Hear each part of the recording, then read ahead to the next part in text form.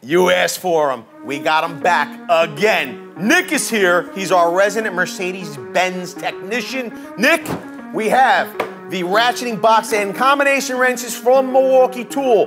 Tell everybody what you said about them. Milwaukee Tools cannot make a good wrench. You heard it here. You're going to tell us a little bit more about it right after this message from our sponsor, VCG Construction. You want to help out with the channel? Head on over to the merch store. You get hats, hoodies, t-shirts. Link is in the description below.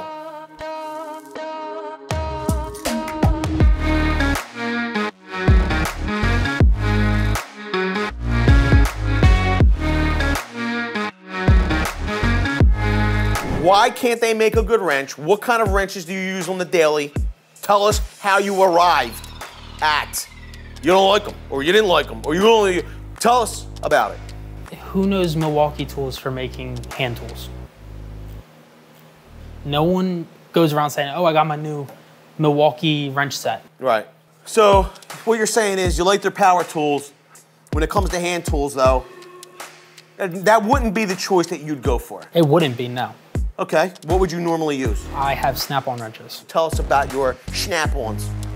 I bought a higher size set of wrenches. Okay. I bought 19 to 24 millimeter. In our field, my field, it's what is the go-to. Craftsman wrench, I'm trying to do an alignment. It keeps slipping off the 17 or the 21. We would go from that and then, oh, it's slipping off here. Here's a snap-on, and it'll just dig into it, it'll bite, it'll break it loose. Gotcha. It'll do anything you need it to do because of their technology on their open end of the wrench. What you thought receiving these initially was that these would be an experience that you had like Craftsman. Yes. So tell us a little bit how you used them on the daily. What were you doing with these first? These I used for essentially any and everything. 8 millimeter came in real handy because on the front of our engines, they tend to leak oil. They have E10s, which happen to be 8 millimeters. Too thin of an area to get a ratchet in, so you gotta put a wrench in there.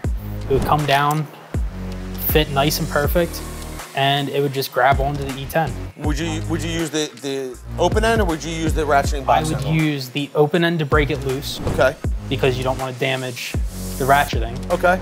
And then flip it over and loosen it the rest of the way. So it did what you needed there? It did what I needed. There is a recall we have that involves replacing things on a steering rack. Okay. So we have to take the racks down, and that involves an 18. Okay. You gotta reach up, kind of blindly grab a nut, and then break it loose. Like a squirrel. Put the 18 up there, folded the box end out of the way, use the open end, and grab the 18 and it would break it loose. 21 for suspension work, use the 22 for suspension work.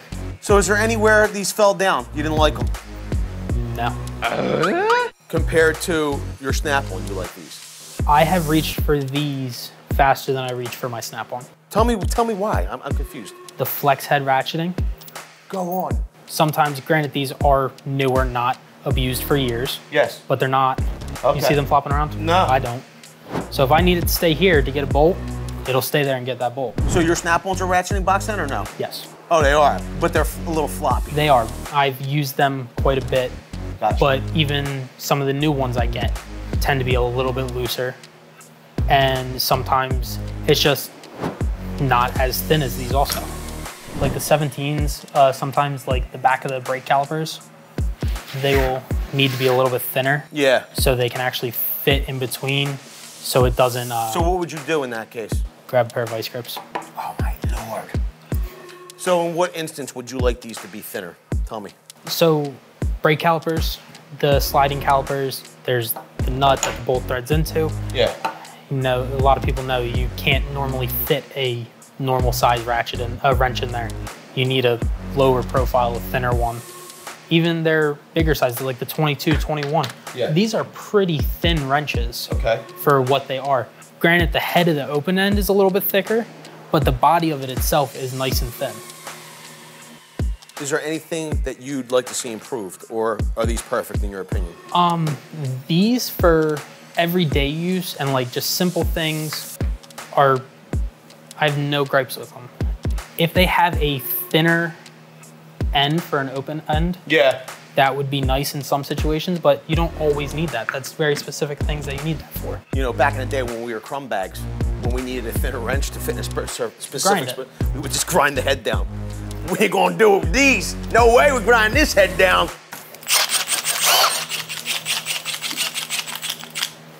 What's up, everybody? We have Nick with us. He's our resident Mercedes-Benz technician, and he's been using this 3/8 stubby impact.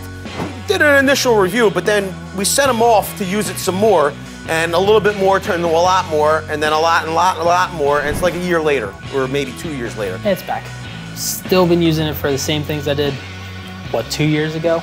You could see what he was using it for 2 years ago in that video there. You liking it, loving it? Is it doing everything the same as it was doing 2 years ago? It is doing everything that I want it to.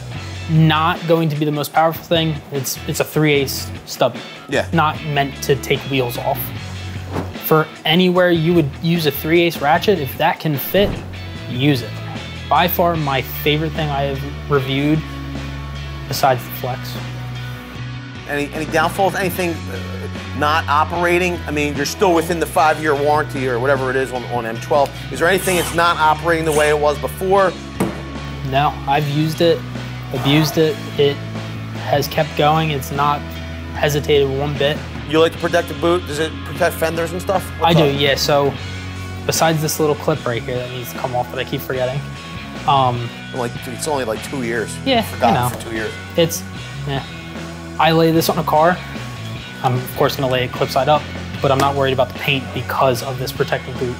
It's probably saved me a couple times from scratching the car. That's cool stuff. The thing looks great. It looks brand new.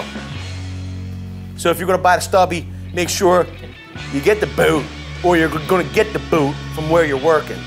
And if you like getting advice that save you from getting the boot, then smash the like button. It's free for you to do. It doesn't cost you a dime. You get like 8 years of good luck.